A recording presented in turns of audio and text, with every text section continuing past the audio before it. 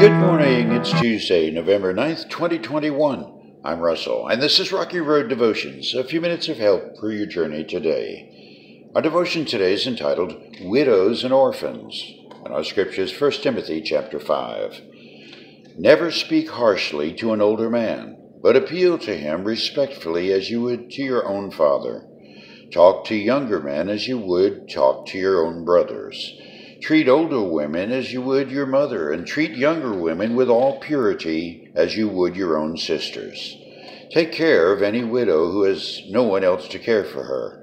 But if she has children or grandchildren, their first responsibility is to show godliness at home and repay their parents by taking care of them. This is something that pleases God.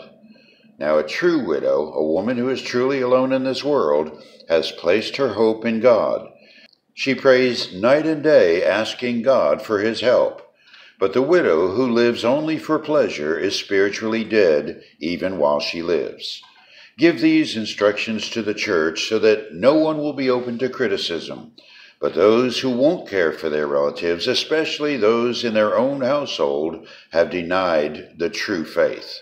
Such people are worse than unbelievers. You cannot understate the importance of this passage. Paul, the elder statesman of the fledgling Christian church, is passing along advice to a young pastor, his protege, Timothy. Paul's not simply handing Timothy a 12-pound book of rules, but gives him life principles of attitude and actions that apply at any age to the formation of Christian lives. Speaking to others with respect and care. Respect for women. Helping the helpless, caring for aging family members.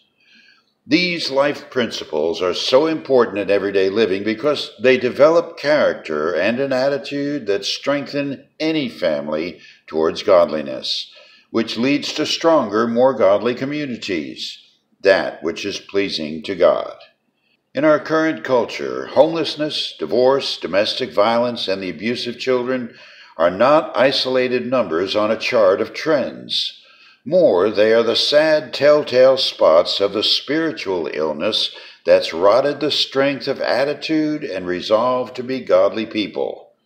We have managed to promote personal happiness as a cultural right so vigorously, godliness has been disappearing in the rearview mirror. To illustrate that this is so, one need only point to the disarray of relationship our culture exhibits to God's chief blessing for strength in the home, his church. Say what you like about the demise of the importance of church in the 21st century. I lay blame at the feet of selfish desire to have personal fulfillment rather than godly wholeness. Godly worship has changed from the obvious to the optional. Certainly, the abuses of clergy, ebb and flow of cultural preferences and worship styles, and other sad distractions do factor in when it comes to the dismantling of institutions, including the church. However, the real loser is the family. The church has become the new widow, a directionless, homeless bride slipping through the cracks of this culture's quest for a supposed better life. It's time for those who truly worship God to state this message clearly and without apology, both in word and deed. Without the church, families will become just another option, not God's primary gift of strength for all human existence. For you today. In another post last year, I wrote, "It's been said that evangelism is one beggar telling another where he has found bread. For the helpless, homeless, and hopeless among us, they must never become them or those people. We must be one widow, orphan, or stranger, showing another where there's kindness." You chew on that as you hit the rocky road. Have a blessed day.